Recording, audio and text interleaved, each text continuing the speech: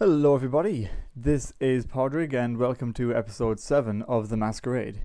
This week I'm going to be reviewing Evoland, and as a kind of extension of that, I'm going to be talking about kind of the generations of gaming. Well, not so much, more about time travel. Yeah, that makes more sense, even though time travel isn't possible and what I'm saying doesn't technically make sense. It will later. And yeah, I'll have my weekly shout out. But a lot of it is going to be about time travel and kind of the different, how you view different games at different times of time. So I'm just going to start off by saying that I had quite a good week. Not important and not relevant to gaming in any way, but I'm just sharing, I had a good week. I got into my next course, so starting next month, I will be back into the education system. And I'll be doing Android development. And hopefully when I finish that course then, I'll be a fully certified Java programmer, which is a certificate and it sounds fancy. So hopefully I'll be able to get some sort of a decent job out of that. And yeah, no, it's just, been a generally good week. I'm happy. I've had a nice productive day. As you can see all around me, this is the fruits of my days of my day of labor, because I did nothing for the past few days but play Torchlight. But today, I got quite a lot done, which is all of this. And my whole room in general is all different, but I'm not going to show you that. But this is my new studio. This is where I'm going to be recording from now on. And hopefully I'll be able to add more stuff to it. So, let's get started. This week, I am reviewing Evoland, or Evoland, however you want to say it, which is an RPG. It was only released on Steam very recently. And this game is a really cool concept where it basically spans through all different ages of RPGs. You start off with just kind of basic, how do I even describe it? The original Game Boy kind of graphics, the kind of black and white, not very good looking. Well, I mean, it's kind of a HD game, so it still looks clearer. It's not just really bad and blurry. But basically then you find treasure chests all over the place. And they make everything look better, and they change the game mechanics and everything. So it's a game that essentially is constantly evolving, hence the name Evoland. It even has EVO at the start. And yeah, there's a lot of references. I mean, it's a game that is just full of references to mainly RPGs, but not just RPGs. As you will see in a minute, that it's not only RPG games that it's taking off. It's everything, really. It's just full of pop culture things that if you're the kind of person who'd really appreciate this game for just the kind of, recognizing what all the different things are from, then you'll most likely get every one of the references as you play the game. So it's really enjoyable in that way. This is simply how the game begins. You have no up, you have no down, you don't even have a left. All you have is the right key, but there's a chest. And then it gives you the left key. And it gives you two-dimensional movement. And it opens up the world so you can travel around. As you can tell, it's more original Game Boy style moving around. And then you find another chest. And the screen scrolls with you, which is very familiar to anyone who's played any of these kind of games. So it's just absolutely brimming with nostalgia. Which, as a fan of nostalgia myself, I would just lap it up. And I just love how this game works. Oh, and you found another chest. And it gives you sound effects. So now,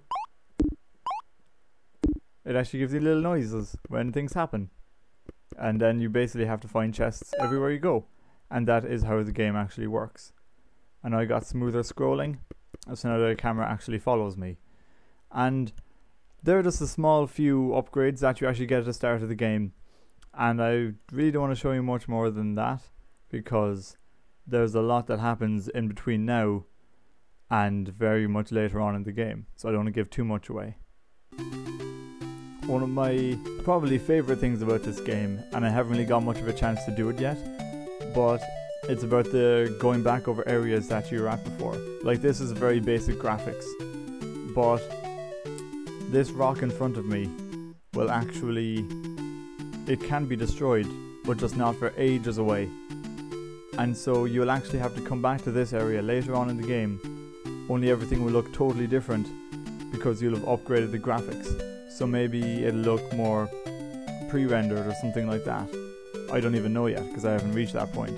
There's so much of this game that I haven't even discovered, so I don't know how far in advance the graphics are going to get. But I will be coming back to this area later, and it's kind of a situation where, granted, you know how it looks now, but you're kind of really curious and actually look forward to see how it's going to look when you return however much later on in the game. And it's something that I think is a really interesting concept, that yeah, it makes the game evolve as you play it, but then it makes you revisit areas, and so you can see how they've evolved since last time you were there. Everything about this game is just genius, to be honest. How it's made, and if you're a fan of RPGs then, and have been for a long time over the ages, then this is definitely a treat. And for anyone who's played, in particular, Final Fantasy 7 or 8, will be able to recognize this kind of tone, just even based on the music and the pre-rendered background with 3D characters over them. The city is called Aogai City, and as you move up and down, everything actually scrolls with you. Now, I don't want to do too much exploration of this area because I don't want to spoil it, but you kind of see then where the screen changes, and you actually have to get an upgrade to reduce the loading speeds. Also, on a little side note, you may very well also recognize my main character's sword right now. You know, it's a pretty obvious reference if you know the game, but even if you don't, I'm not gonna say too much.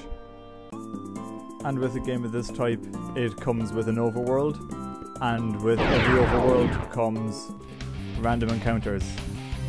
These are the active time battle full 3D ones that you just select who you want to attack, and that's what happens, and you gain experience. As you can see, that one is quite easy because I've leveled up a little bit. This is just, well, a shameless reference, to be honest. These big tentacle thingies are plants that shoot fireballs at you. Oops, I wasn't supposed to attack there. There's also little mushroom guys, and I'm not even going to say what they're from because based on the look of these, they're a slightly more kind of screwed up looking version of a very, very familiar character indeed. Again, they're pretty easy to kill, but these are more advanced enemies at the moment. And in that footage, there is so much that I left out of it that you have to play it for yourself. I mean, if you think you're the person who really likes RPGs and will kind of enjoy like seeing all the different stages of the games as they come along in time, then you'd really, really like it. And even just if you're kind of just a regular RPG fan who likes new and interesting games, not even just for the whole old time's sake, then I think you'd also enjoy it because it's not just a gimmick. It's not just a thing where it's like, oh, now we're going to quickly jump to this game or to this section and have no real substance or gameplay in it, because there actually is your traditional RPG. There's grinding, battles, looking for secrets, buying stuff, talking to people, not kind of clear-cut quests, but there's a definite progression in it. And so for that reason, you should just try it, because as an all-round game, it's really good as well. And of course, you know the deal by now, but there will be a description. There will be a link to that going down in the description. Now it's time to start explaining what the hell I was talking about time travel. I mean, I was thinking, and I tried to make a video about it before, but it was horrible, that I'm going to put this down actually, because I'm not going to be clicking for a while, I hope, because I'm just going to be speaking my mind. Imagine if the PlayStation 1 came out when I was about 6. Oh, well, no, I think it came out when I was about 5, but we got one when I was about 6. My brother got it for his birthday. And at the time, that was some seriously mind-blowing stuff.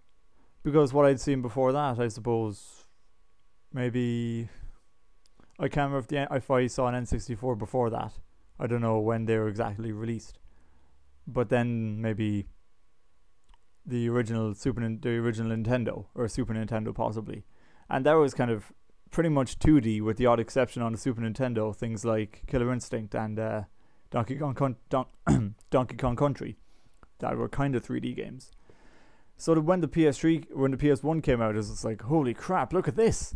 This is amazing. Playing Gran Turismo, and it's like, you know, looking back now, I still have that game, and it's just looks crap. But at the same time, you know, back then it was like, wow, this is the most cool, amazing, fantastic, mind-blowing thing ever. And then, I mean, how old was I? I suppose I would have been about 11 or 12 maybe when I got a PS2. I can't remember exactly. It was one Christmas anyway, and I got the PS2 from Santa. Actually, maybe in that case it was before that, because I don't know if I believed in Santa when I was 12. But yeah, anyway, I got the PlayStation 2, and I got Final Fantasy X with it, and we actually borrowed Grand Theft Auto 3, the first one on PlayStation 2, from my cousin as well, so we also had that for the time being. And I just remember playing it, and it's like, I was up all night playing that game, both of them really, mainly Final Fantasy X, and it was just like, wow, this is even better than the PlayStation 1. How could anything get even better than this? Sorry, this is actually taking a lot longer than I thought. And then the PlayStation 3, and I think I played one at my friend's house. He got it after me. Well, it was my brother's PlayStation 3 first, and you know, he got it, and we were playing it, and I was like, holy shit, this is even better than the PlayStation 2. How do we ever think that looked like good? This makes them look like crap. And it's just like, wow, this is fantastic. My brain is going to explode. I can't even remember what game I played first on it. And then that PlayStation 3 stopped working, and now I actually have my own PlayStation 3. And now the PlayStation 4 has been announced. And as excited as I am about it, it doesn't look as much more exciting. Maybe that's because I'm older now and I'm just less excitable, although that's bollocks because I'm still very excitable.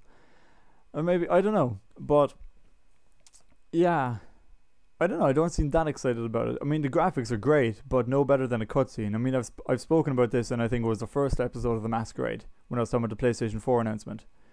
But anyway, on to the time travel thing, which is what I was trying to start off with in the first is imagine if me, say I hypothetically, or you say if you could like go back in time, but not just you, as in you could bring some luggage, and you know, you brought back a PlayStation 3 and, you know, a decent TV as well to have with it.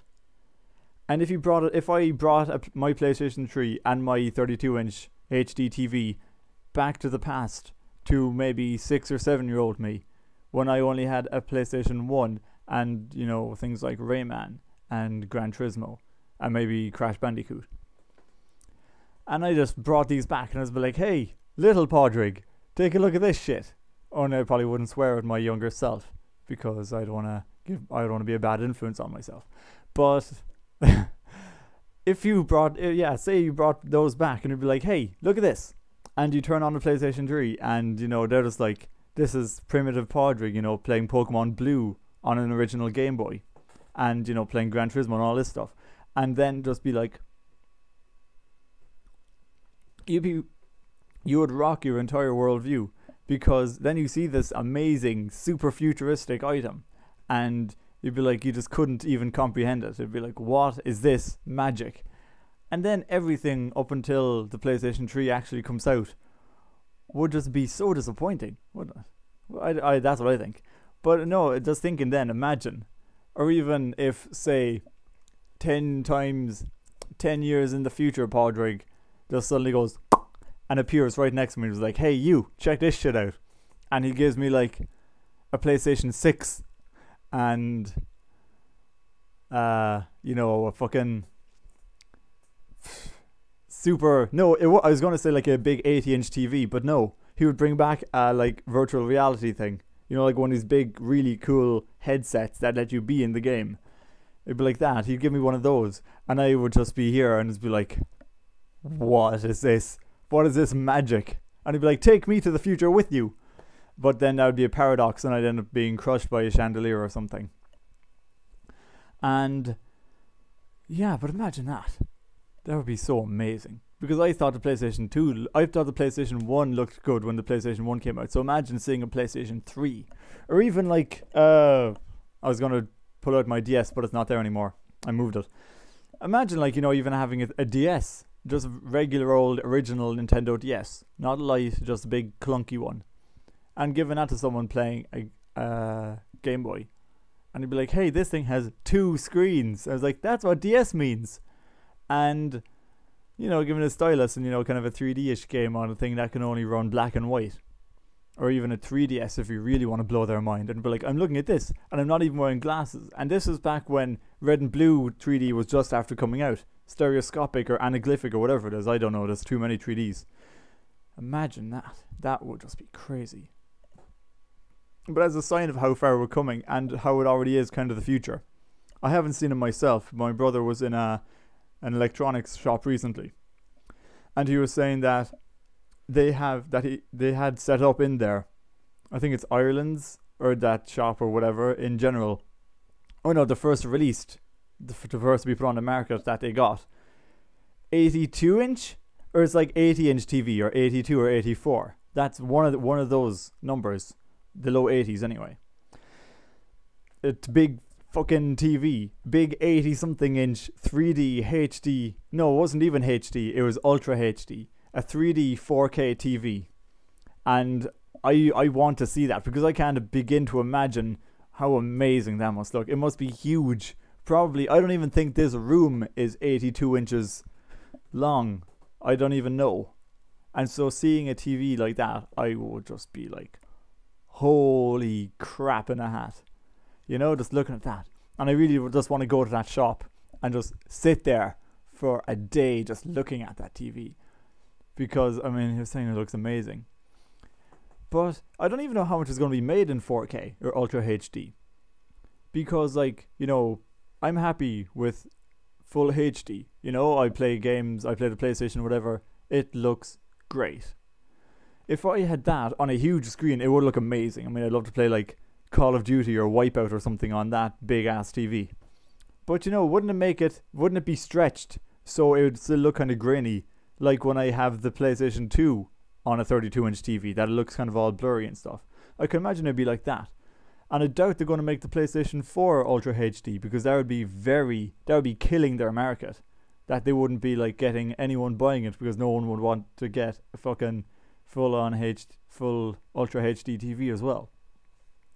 So I think 4K at the time that we're in is really pushing it. At a time where 3D TVs are still very new and not everyone has one. They're bringing this out. Oh yeah, that's the clincher. This TV costs €24,000. You could buy a car for €24,000 and you'd probably get a hell of a lot more use out of it. Because it's going to be a car that's made for our Irish roads at this time, as opposed to buying a TV that you're not going to be able to watch anything on properly for another 5 or 6 years down the line. Really, if I won the lotto, yes, I would instantly spend €24,000 on a big ass 87 inch TV or 84 or whatever the fuck it is, I don't know. But until then, there's no way. But this has been very sidetracky, but I think I'm just very excitable at the moment. But just think about that. How do you think you would react? Because I'm just trying to think back to a 6-year-old, maybe 7-year-old myself. And I would be amazed because, I wouldn't say I've been into gaming a lot as a child, but definitely I enjoyed the PS1 and that's really got me into it. I loved Nintendo as well. And, I started off playing things like Pokemon and Link to the Past. But, I don't know, I think I would get very excited about it. But I don't know how then excited I would be about everything else that came out up until then. Although then again, this is all very unrealistic and purely hypothetical because what are the odds? Although, sure, even just, not even necessarily PlayStation, but something that I love. Like, I've loved Pokemon since it came out 16 years ago.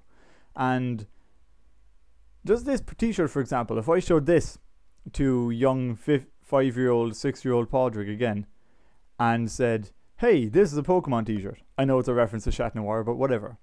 And they'd be like, that's not a Pokemon. I was like, oh, just you wait. When, in my time, there is roughly about coming up to 700 Pokemon. And they'd be like, no, that's crazy. And I'd be like, It is crazy, but it's amazing. And they'd be like, that's not a Pokemon. I for one don't think Pokemon have gone too far. I am eagerly awaiting the new Pokemon game, and I am going to go to the shop when it comes out with bells on and be like, hey, give me that shit. Actually, I wonder if I can pre-order it yet. Note to self, pre-order Pokemon X. So that was probably got a bit carried away on that big long. It wasn't a rant, because rants are usually bad, but definitely got a bit carried away. I'm drinking. That's not why I'm carried away though. I'm not quite drunk. I've only drank about half of this bottle, not even so far. It's beer, by the way. It's alcohol. You know, I'm still not going to say what kind of beer it is, but it's something. I know. It would have been more appropriate to be drinking this last week when I was talking about the power hour. But, what are you going to do? I decided not to have a break last week. So yeah, what do you think? Do you like what I've done with the place? I think it looks cool. I love it. This is going to be my new studio. And I'm going to be like having all the recordings here, as opposed to just sitting in front of that wardrobe with like one poster. I just decided to go all out today and be really productive and just put up a crap ton of posters, some of which gaming related, some of which not. In fact, I don't think you can even see any of the gaming related posters from where we are. Not really. This one right above my head here, I'm trying to point my finger right way. This one above Jake's head is actually a Dissidia poster from the Dissidia strategy guide. Dissidia is the Final Fantasy fighting game for PSP. It was okay, but they could have done a hell of a lot better with it. And then this kind of browny red one right above the Dissidia one is a Super Meat Boy poster. And that's Final Fantasy Dawn of Souls for the Game Boy Advance. I thought I had more gaming posters, but apparently I don't. But yeah, then I got all like miscellanea, because I wanted to have loads more gaming related stuff, but I didn't have enough room over there, so this is much better. I got like my Sackboy and my Charmander and my Yoshi and my Pokeball and Resident Evil 6 No Hope Left Edition and lots of other crap. It's great. I love it. Yeah, I'm talking a lot. And I'm kind of hoarse, which isn't going to make... So talking a lot isn't going to make me any better. But yeah, no. Plus, I hit my head off the shelf earlier on and I cut my head. So maybe I'm just also kind of reeling from a head injury and I'm actually just talking crap and I think I'm making sense.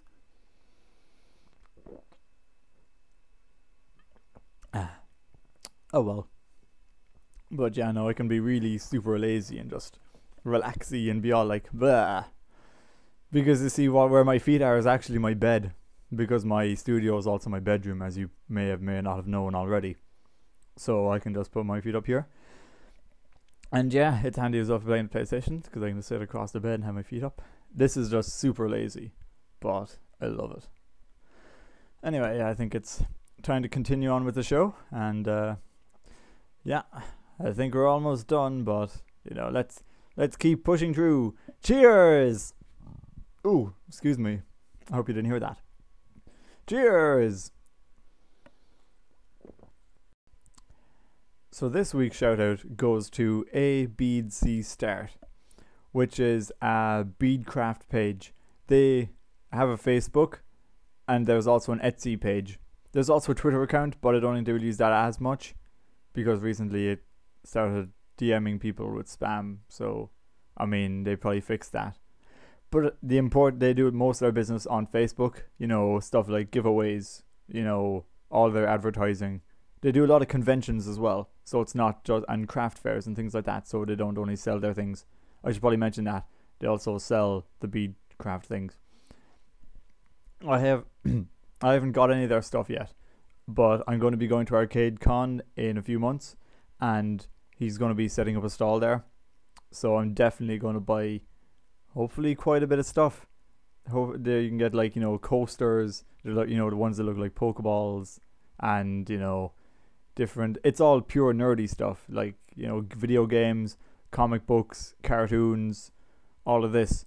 I mean, recently, you know, I was posting on Facebook, you know, there's all these pictures and they have, like, I don't know if it's a full size, but it's pretty big Majora's Mask. Just made out of beads. You know, they're those kind of ones that, you know, you kind of press, I think, with heat. And you kind of just stick them together so they're a solid thing. and they have like 3D Zelda chests and everything. They're about that big, but they're really cool. Also, a lot of photo frames that have like, you know, Pokemon battles, and there's kind of romantic ones like, you know, Mario and Peach and Teenage Mutant Ninja Hero Turtles ones. There's so much, and he actually works on commission. So if you want something, just tell him what it is and he'll probably make it. And you know, they're reasonably priced. Set up in Northern Ireland as well, or the north of Ireland. I don't quite know if it's one of the countries in the north. My Irish geography is atrocious, but definitely you should check them out. I don't know if there's international shipping. That's one thing I'm not entirely sure of, because I'm not international, so I wouldn't need to know. But I mean, you can always ask. I mean, he's very friendly. Like, I've spoken to him on occasion, just on Facebook and comments and stuff like that. And yes, so seriously, you should check him out. Look at the Etsy page. I'm going to post links to both of them, and if you see what you like, especially if you're in the UK, because I can imagine the postage will be a lot less there, or even Ireland, if I have any Irish viewers. I don't know if I do. If you are Irish, let me know. And when I say Irish, I mean live in Ireland, not have Irish ancestry or whatever. So yeah, please let me know. And anyway, yeah, sorry, that's irrelevant. Yeah, you should definitely look at their stuff at the very least. You know, give their page a like, share it around if you do know anyone who lives nearby, because it is some really cool stuff and I can't wait to get my hands on it. Yeah, so click those links in the description, and yeah, enjoy the magic. I'm assuming you have Facebook. Most people do. And yeah, like the page. And that is all we have time for today. So I hope you liked today's episode. Please leave a comment if you have anything to say about time travel or anything like that. Or if you want to let me know how you feel about Evoland, or, you know, please let me know if you like my new studio room layout thing. And yeah, I hope you liked the episode. Please subscribe if you haven't already. This Masquerade page is still very new, so I only have like 11 subscribers or something. So it's still very young. I mean, I know my other page had 80 something subscribers, but none of those seem to be on this one yet. So please, I mean, you know, spread the word. I know I'm still small and not even doing this as much for the views, but at the same time, it'd be nice if people watched it, you know. So yeah, I hope you enjoyed today's episode, and you know, I'll be up during the week with outtakes. Actually, I will most likely not be doing an episode of the Masquerade next week, because I will actually be away. I'll be away from about Wednesday to Monday next week, so there probably will not be a Masquerade. But I will make it up to you somehow. I haven't decided yet, but I'll try and make it up to you. So yeah, I hope you enjoyed today, and I will see all you guys next time. Bye.